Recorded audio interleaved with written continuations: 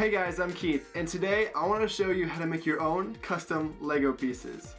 Here's what we're going to need to get started.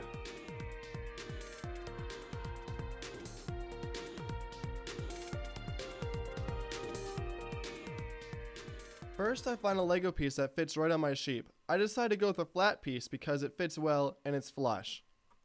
I then hot glue the Lego piece to the sheep. Make sure the Lego piece is on exactly how you want it.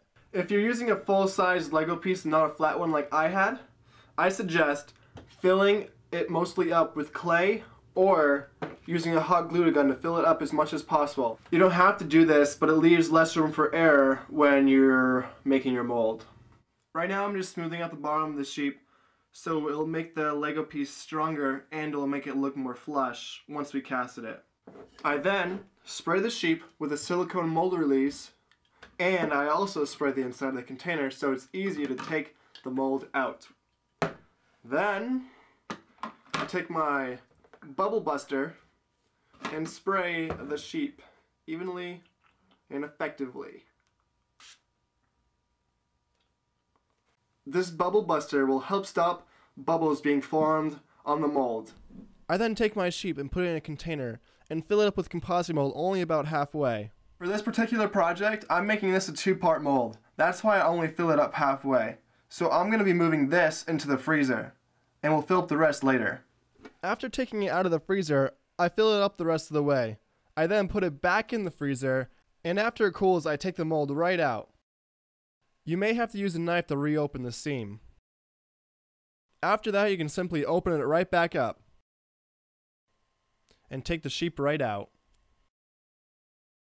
I then glue it back together and make sure it's pressed shut. Using my hot glue gun, I melt a small access point for the Composite Cast to go into. Now it's ready for the Composite Cast. Okay, now I'm outside ready to put the Composite Cast into the mold. So what I have right now is I have my Composite Cast mix, my gloves, 2 mixing cups and a mixing stick, and my mold, and my safety goggles. I mix the Composite Cast together in a 50-50 ratio. Then I pour it into my ComposiMold through the access point that I made earlier. So now all you have to do is take your sheep out of the cast, and this is what you come out with. Check it out, guys. Your new and improved Lego sheep. Now all I have to do is paint it. Let's get to it. Done.